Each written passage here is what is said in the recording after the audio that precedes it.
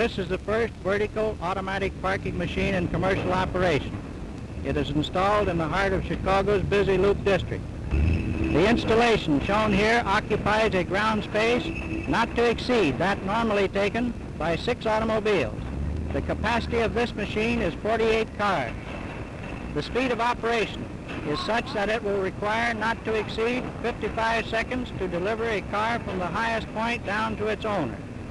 This combination of automatic service with speed prevents the delay and congestion which might otherwise occur. D3 at